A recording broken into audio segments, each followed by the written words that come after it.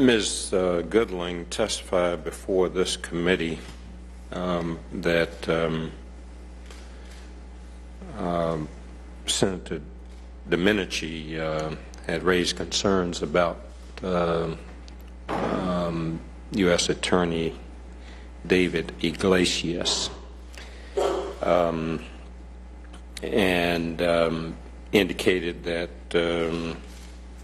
she briefed you on that fact prior to your Senate testimony. You were aware of it. In fact, in her handwritten notes, there is a quote that says, Domenici says he doesn't move cases. Ms. Goodling further testified that you told her not to reference these concerns expressed by Senator Domenici in the materials to be used in briefing Congress. Is that correct or is it incorrect? She explained, and to the best of my memory, My question is, did you instruct her not to include references to Senator Domenici's statement in her briefing materials in which she was preparing you for your testimony? I don't remember it that way. What I remember is we were trying to identify the issues, concerns associated with different U.S. attorneys, and we were discussing what those issues would be in relationship to David Iglesias. And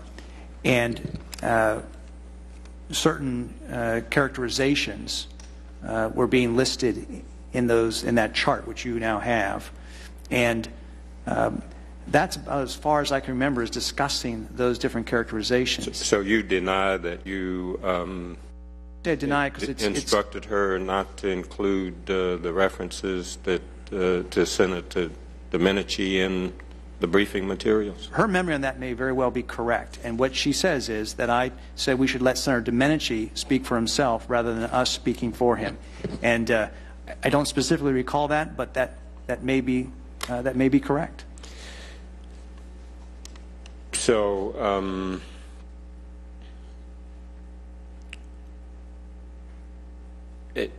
did you find Senator Domenici's observations about Mr. Iglesias to be an important factor in the fact that he was on the list and was terminated?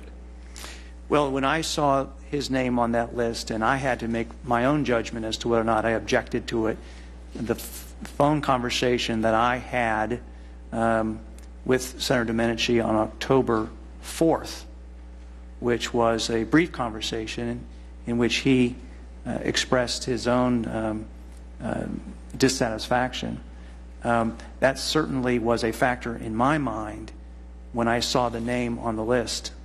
And just as the Attorney General said, it affected his judgment.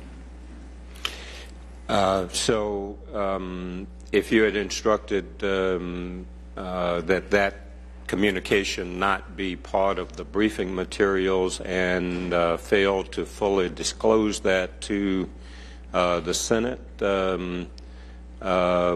would it be accurate then for you to say that that you were fully informing the Senate about factors that were important in making the determination of whether to put somebody on the list, leave them on the list, or remove them from the list? I think it wasn't inconsistent with that, and we were being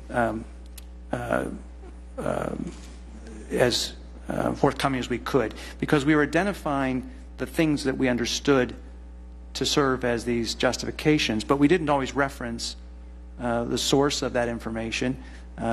We had congressional complaints involving Carol Lam in San Diego. We probably identified Carol Lam as somebody who was not moving or not acting consistent with the priorities of the department. So in my mind, I was distinguishing between what the factors were that had been identified from the perhaps the source of that, and trying to respect the process of letting members convey their own views. And that's about as best I can remember as to why we would try to distinguish there.